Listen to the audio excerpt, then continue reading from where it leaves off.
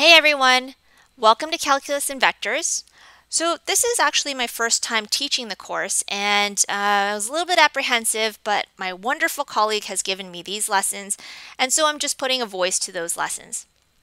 A lot of schools end up doing vectors first and then calculus second, so that's what we're going to do. Lesson 1.1, Vector Concepts. Before I talk to you about what a vector is, I actually want to go through what a scalar is. So a scalar is a quantity that has some sort of magnitude to it. Length, mass, time, like any of these things are associated with an amount. A vector, on the other hand, talks about an amount, like a magnitude, but then has an extra element to it, which is direction. So let's give you a very quick example. Speed is a scalar. It's an amount of kilometers per hour. Now, if you take the speed and you add a direction, like say going towards the east, then it's no longer called speed, it's now called velocity, which is a type of vector. Now, another vector that you'll probably see quite often in this course is the force of gravity. It has a magnitude of 9.8 meters per second squared, but there's also a direction to it, which is going downwards, or I guess if you wanted to be a little bit more specific, going towards the core of the Earth. Okay, so how do we see these vectors? What do they look like? Geometric vectors can be shown through a diagram. So if I show you going from A towards B, it's easy to draw the direction. All you do is you just draw a line and then you represent it with an arrow. Okay, so clearly you're going from A to B. The magnitude depends on how long the arrow is. So the longer the arrow, the larger the magnitude, and vice versa. Vectors don't have to be just shown in diagram. They can be shown as letters. And so if I wanted to call the vector something, I could always use a little letter or a lowercase with something called a half arrow, or I guess a line with a hook on top of it. I could always call, let's say this above diagram, vector u. Okay, so you can use any letter you want, it's up to you. If you want to use two letters to denote to name your vector, you can always call it A and B, but if you use two letters, you're going to use uppercase letters. Okay, so you would start with the letter that your arrow started off with and end with the letter where your arrow ended. Don't forget to put your vector symbol. Also notice that if I decided to go the other way and call it BA, it wouldn't represent the arrow that is drawn above, mainly because this says that I'm starting at B, but I'm going towards A. So this wouldn't really work. In fact, it's going the opposite way, which is opposite vectors, and we'll talk about that in a second. Okay, so in textbooks, I've seen boldface or bold font little letters before to also represent vectors. They don't have that arrow on top. So just if you come across it, you know what it is. The last one that I'm going to go through in this video is called algebraic vectors. So algebraic vectors kind of look like a coordinate. So a coordinate or point usually has a letter in front to kind of name it. So point A looks like it might be here. If I talk about, say, vector A, well, I kind of need another point. And so they do it in respect to the origin. So any coordinate can be, I guess, written as a vector as long as it's with respect to the origin. And we call those position vectors, but I'll get into that a little bit later. Okay, so it'll look like that from the origin towards A, mainly because you're going 3 this way as your x value, and then 4 that way as your y value. And coincidentally enough, it's actually written exactly the same way. So it can be written with round brackets and normal numbers and a comma. Okay, so moving on. Parallel vectors, equal vectors, and opposite vectors. This is how we compare vectors. Okay, so a parallel vector, I have u, like vector u up there, and what I'm going to do is I'm going to draw a parallel vector. So obviously, I'm going to draw something that is parallel. Hey, that's pretty good for a vector without a ruler. Guys, use a ruler. Do as I say and not as I do. Okay? So those two right there are going to be written as vector u is parallel to vector v. Notice that as long as they have the same slope, it really doesn't matter if they're going in opposite directions. It doesn't matter if they're going in the same direction, or even that they're different lengths or magnitudes, as long as they're parallel. Okay. So equal vectors would be what you would think. They would be the same vector. Okay, and when I say the same vector, I mean they have the same slope, they have the same magnitude, and they have the same direction. So I'll write it just like that. Opposite vectors are pretty much like equal vectors. The only difference is that they're going in the opposite direction. Okay, so I'll write it like this. Okay, so v and u look like they're the same magnitude. They have the same slope, so they are parallel, but one's going in the opposite direction of the other. We can write it like this, opposite direction. So we write that opposite direction with a negative. Let's practice this now. Okay, so example number 1. Given parallelogram ABCD, where E is the intersection of the two diagonals, name some equal vectors, parallel vectors, and opposite vectors. So I'm going to name a couple just so that you guys get the hang of it, but obviously there's like a whole bunch more that I'm not going to write down. Let's start off with equal vectors. Okay, so equal vectors, let's see. This vector, AB, looks like it's pretty equal to DC. Remember, the order of the letters matters, so DC, not CD. Okay, they look like they're equal because, well, they're the same length, so the same magnitude, same direction, same slope, and so I'm going to write them as the same, equals to DC. Oh, here's another one. How about AE and EC? Okay, so those are probably equal as well. Let's let's continue. It's been a long day. With parallel vectors. Okay, so parallel vectors, wait, aren't the first two parallel? The first two red ones, like AB is parallel to DC. Awesome. Okay, and here's a different one. How about AE is parallel to AC? Okay, they're going in the same direction. Technically, they're also parallel. Okay, they're not the same length. All right. How about some opposite vectors? Okay, which ones are going in opposite directions? How about this one?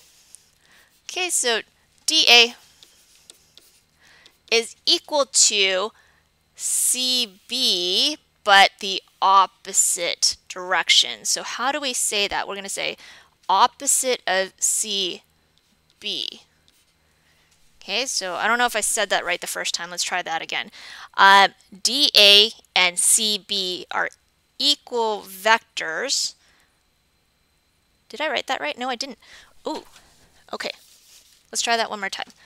Okay, so DA is equal to the opposite of BC. I think I wrote that right this time. Is that right? DA is equal to CB, which is equal to the negative of BC. Yes, I got it. Hallelujah. Okay. Now finding angles in between the vectors. Well, the vectors aren't touching, so how do we find the angle in between them? What you got to do is you got to put them touching, like you got to make them touch. And they have to touch in a specific way, so they're only allowed to touch from tail to tail, and that's how you would calculate the angle in between them. So I already have vector u and vector v drawn, but you would have to redraw them exactly the same, but touching, okay? So you need the same slope, same magnitude and direction. I'm just going to be lazy and take this and move it here. This is my redrawing, guys. Ta-da! They are now touching tail to tail. So the angle would be found right in between. Okay, let's try an example. Okay, rectangle ABCD has side lengths AB, which is 6 centimeters, and BC, which is 4 centimeters. Determine the angle between vector AB and vector AC. Okay, so the angle in between is right here to 1 decimal place. All right, in order to calculate that, you kind of can go back to previous math skills. And so this really looks like a right angle triangle to me, and I'm going to do what I love to do, which is some trig.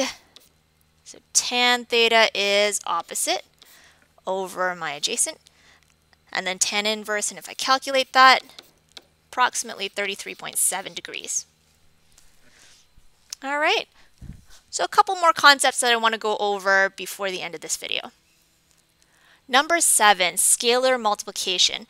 What I want to tell you in this section is that I guess two vectors are the same, not the same, parallel if they are scalar multiples of each other. So let me explain. AB, in this case, vector AB, is the same as two, let's just say, AMs. Okay, because if you think about it, this whole thing is the same as having two of these, because M is in the middle. It says in the question that it's the midpoint. Now, if I wanted to represent it as a magnitude, well, you can't represent it with just this, okay? Because that just represents both the magnitude and the direction. It's a vector, right? So how do we represent just the magnitude? You put absolute symbols around it, okay? So that's now talking about the length of AB. And how would I change it? Because now the other side doesn't make sense. The length of AB is equal to 2 times the length of AM. Okay, so remember, absolute symbols denotes magnitude. Okay, and actually that makes sense. Like if you think about it, over here, this is probably what, like 10 blocks is equal to 2 times 5 blocks. Okay, so there's a bunch of other ones written below, and you know what? I'll go over maybe 2 of them, but you can kind of go through the rest and see if you understand. Okay, so let's try one of them. AB, so this guy right here, is equal to 2 AMs, which we said before. Why don't we do the next one? 2 MBs, 2 of these guys. Yeah, that makes sense, because if you took one of them, let's see if I can, nope. Let's see if I can, they come together, dang. If I can take both of them and actually put them like along each other, you would actually see. Can I do that? I might be able to do that. Let's grab my mouse. Where's my mouse? Oh yeah. Okay, there we go. Do you see it? Oh, where'd my tip go? There you go. Okay, so, oh, the tip is still there. Duh. Oh, this has been such a long night. Okay, so 2 MBs is equal to 1 AB. Okay, let's look at another one. Let's look at a hard one. Half of AB, all right, half of AB might be something like this, halfway, is equal to negative half BA. So BA will go this way, but you don't want to do that. You want to do half of it. So that's negative a half. No, that's just BA, and then negative 1/2 would be going this way. So those are equal, and I agree. Okay, so generally the rule is if you have 2 vectors, u and v, they're going to be parallel if and only if your vector u is a scalar multiple, so this represents any number, times your other vector. Okay, so for example, u can be, I don't know, 5 times your other vector, and they're going to be parallel to each other. Okay, or you can be a lot shorter. I didn't say that right. You can be a lot shorter. There we go. Okay, like 1/4 of vector v, and so on. Okay, finishing off with unit vectors and 0 vectors. A unit vector is represented by A with a little vector, like a hat. Okay, and we'll just call reference vectors the regular vector symbol. So if I wanted to draw this, I would go, okay, a unit vector is only 1 unit. This is called A with the hat. If I really wanted to write the magnitude of it, I'd put the absolute signs and tell you that it is 1 in length. Let's just pretend that we have another vector and we'll call this our reference vector. If I wanted to tell you the scalar, I think that's about 9 blocks, so the scalar would be 9 units.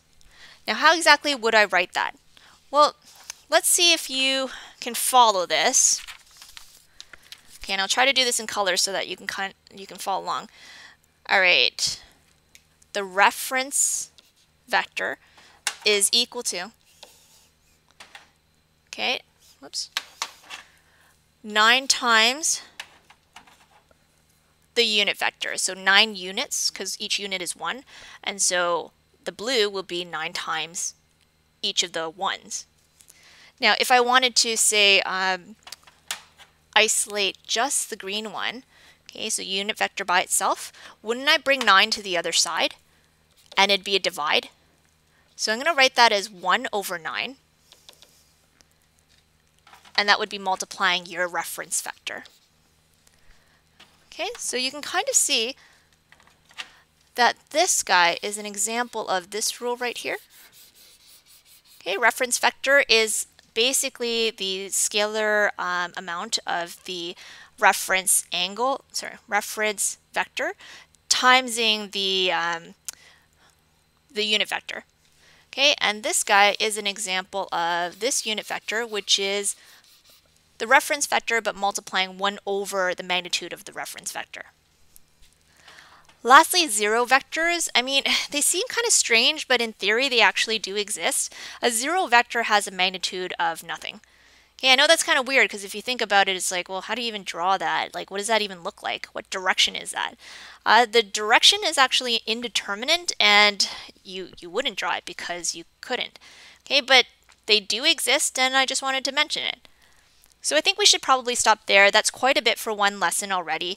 Thank you so much for joining me on this interesting journey for the next little while.